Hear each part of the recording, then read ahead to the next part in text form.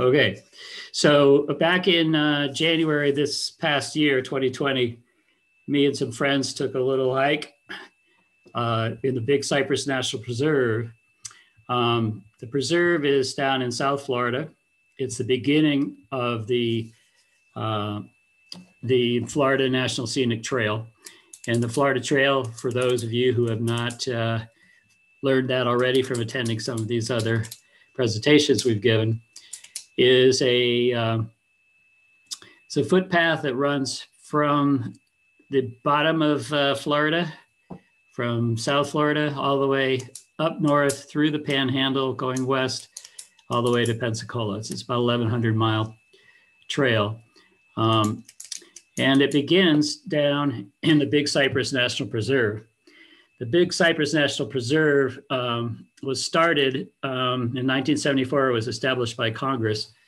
And the story of how that began was back in the late 60s, they were planning to build a huge airport out in the Big Cypress National Preserve, which is just next to the Everglades National Park. The Everglades National Park already existed at that time, but it was just outside the boundaries of the park. They wanted to build this huge jet port that would serve both Miami and Fort Myers, if you can believe that. So it was this big, grandiose plan.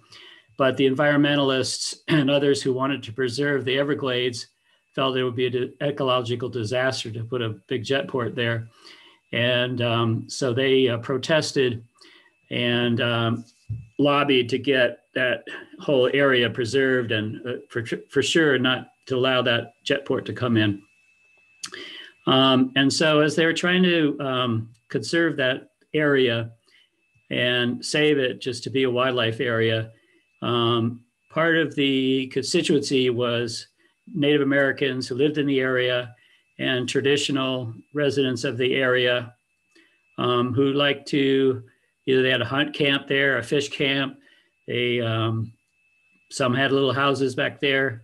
So there were these people who really resided in the glades there and had done so for generations. And so if we created a national park there, typically people are displaced from national parks. So it's a little flexible, but it's a little more strict to have a national park there. And so there really wasn't any way at that time to accommodate the needs of the residents as well as the need to preserve the environment. And so they came up with this concept of a national preserve, which allows the ecosystem to be preserved while the traditional activities of the residents, like hunting and other commercial recreation activities, to continue. So they still have the ability to have like airboat rides through there and that sort of thing. So that area was all set aside as a preserve, and this was the nation's first national preserve. And the whole concept of preserve started with this Big Cypress National Preserve. It's a huge area. It's 729,000 acres. It's larger than the state of Rhode Island. And it's basically a swamp ecosystem, freshwater swamp ecosystem. It's also the largest contiguous habitat for panthers in Florida. Over 1 million people visit a year. And recently, the folks that like to get back in there and hunt and fish, they have sort of developed a style of transportation, which is off-road vehicles versus, canoes and hiking.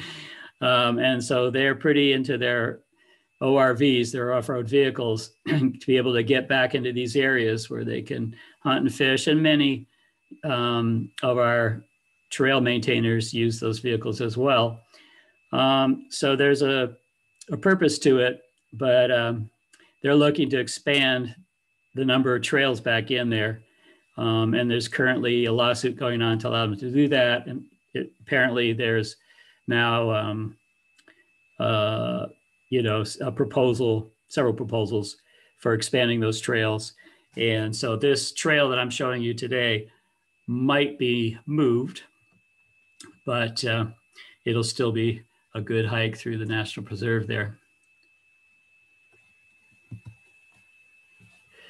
The National Park Service announces their significant statements on their website. And this is part of their reason for being. The preserve protects the Big Cypress watershed, which is an area critical to the survival of the greater Everglades ecosystem. That, that water is a slow-moving sheet of water that feeds the Everglades from the north, and it comes through Big Cypress. So it's really critical that the entire system is preserved. It's the largest dwarf cypress forest in North America. You'll see pictures of those dwarf cypress. They're so pretty, so beautiful. And it's also one of the largest old growth South Florida slash pine forests. So we'll show you pictures of hiking through that. And it's a habitat for many threatened and endangered plant and animal species, including Florida panther, the red-cockaded woodpecker, and the ghost orchid. And it also contains evidence of approximately 15,000 years of human use, and sustains resources that continue to hold importance to traditionally associated cultures, including Miccosukee and Seminole peoples.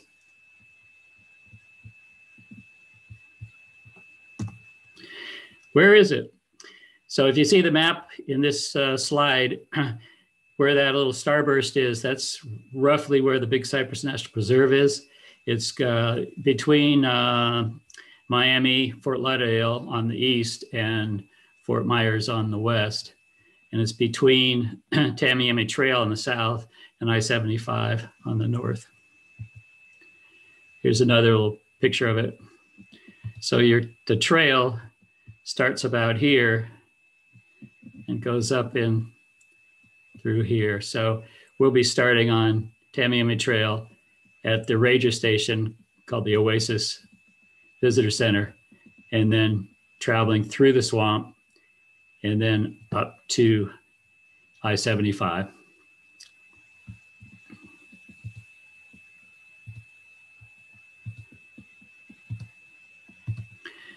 So here's another little map of our trail. This is the route we took, and these are 2 nights that we spent out in the Everglades, or in the Big Cypress Swamp.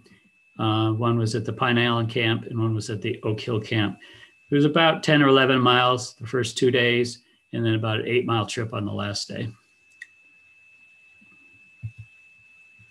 Here we are at the southern terminus, which is the beginning of the Florida Trail, and nice little plaque there to tell you where you are. Right around the ranger station, there are a lot of our friendly Florida gators, and they're in that canal along Tamiami Trail. There's quite a few very large ones, and so I must say, when I was planning this trip, my greatest fear was being out there in a trail and having to walk with gators. I spent a lot of time in South Florida, so I'm fairly comfortable with alligators, but I don't necessarily walk through the water where the alligators are. And I kind of was a little afraid of going with a bunch of snakes in the water, and being on small little islands along the swamp where we had to camp, where anything else that wanted to be on dry land would want to be also. But I've got to say, all my fears were dispelled. It was not infested with gators and snakes at all.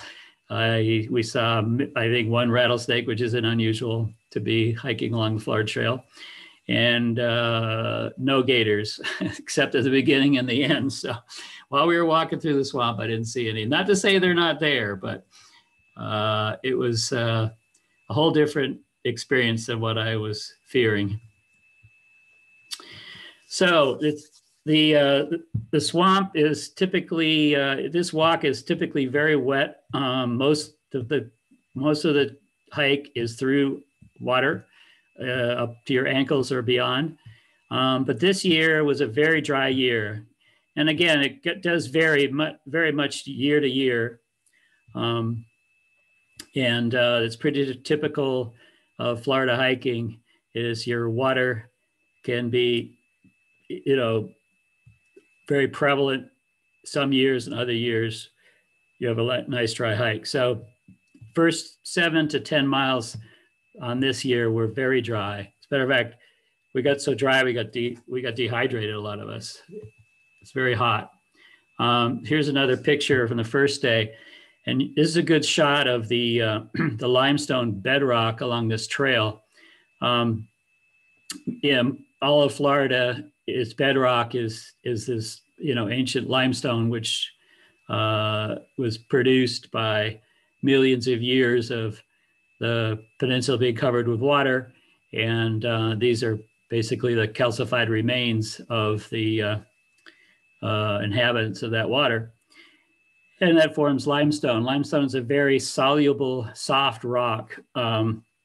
And so water eats through it pretty easily. So you can see a little bit here how it's been eaten away by the water. But really, a lot of these spaces between this rock are holes that have been dissolved by water, and called solution holes. Here's a close-up, if you could see how that looks. And why this is a challenge for hiking is as you get further along, this surface is covered with water, and you enter the swamp. And so you never really know when you're stepping, if you're going to be stepping on solid ground, or your foot's going to go in one of these holes. So that makes it a challenge. It makes it a very slow, careful, painstaking process. So we got through the first day pretty much dry-footed, came to our Pine Island camp, very pretty little campsite there. Beautiful sunset. Day 2, we started out dry again, walking through this beautiful sawgrass environment, dotted with these little dwarf cypress trees that are so pretty, and then through pine as well. Here's a great shot of these dwarf cypress and the sawgrass. It's just such a beautiful, expansive prairie, a wet prairie just extending as far as your eye can see. And some of the areas where the cypress grows deeper, grows taller and more congested, forms what they call a cypress dome. And so you can see there's this dome shape with the taller trees in the middle and the shorter trees out towards the end. And in cypress domes, they're the wettest part of the prairie. So that's why the cypress trees grow there, because they like the wetness. So if we'd been willing to venture off the trail and do a little bushwhacking, and when we got so thirsty on those first 10 miles, we could go into the middle of this cypress dome and you're always going to find water. So on that day, the last 3 miles began to get swampy, get very wet. Actually, it was more muddy than wet. So this mud just sucks your feet down into it. It's so much effort to keep picking your feet up out of this mud and moving to the next step. And then you're always looking out for these solution holes where your foot will sink even deeper into the mud. And some of the water came up to the shin deep at that point. Here you can see on the right-hand side a little bit more of the swampy area where it's more watery. And then we came to our campsite for that night, which is a very small little island in the middle of this swamp. And luckily there were 7 of us. So luckily we were able to find a spot and set up our tents. And there were 2 others, because this is the beginning of through hiking seasons. There were 2 others also out in this small little island sharing the tent space, but it all worked out. Day 3, we went into the deepest part of the swamp. This area, no matter even on dry years, you're always going to be walking through water. So we had 8 miles to the end, and it was pretty much all like this. We're basically up to the knees or thighs or shins and keep walking through this swamp. But it was just beautiful. As an experience like I've never had. So walking through the water. And at some point, we just followed these orange blazes, which are the signs for the path of the Florida Trail. And, you know, so you're in the middle of water, so there's really not a trail per se. You could see where the trail really is, where most people have walked. And actually that got harder to walk in because it got so muddy. And so we began to move off the trail and keep following the orange blazes, but sort of blaze our own trail through the sawgrass. And it was actually a little easier to walk through it because there wasn't so much mud sucking on your feet. And so you can see here that there's a lot of pretty bromeliads. They're air plants. And so you find those in this area because the muddy soil doesn't have, you know, a lot of CO2 in it. It's anaerobic. And so there's nothing for it to grow on. So it goes through the air. And then beautiful thistle flowers. There's a lot of beautiful wildflowers through there. And then finally, we made it to the end. And at the end in the parking lot by I-75, there are a bunch of what we call trail angels waiting for us because this is the beginning of hiking season when we took this hike. And they had fresh fruit. I mean, those orange slices, they served me with the best piece of orange I've ever had in my life. So that was pretty much the end of our hike. And it was a really welcome sight to see those trail angels. So we completed the hike. And I think we all turned to each other and said, that was an amazing journey, but I'm never going to do it again. There's a lot of people who love this hike and I like that I've done it, but I would say it's probably the hardest hike I've ever taken in my life. I've hiked about 650 miles of the Florida Trail, go through the AT, through most of Georgia and North Carolina. I've hiked the White Mountains, but this was a very tough hike. So, you know, if you ever try to hike it, be prepared for it.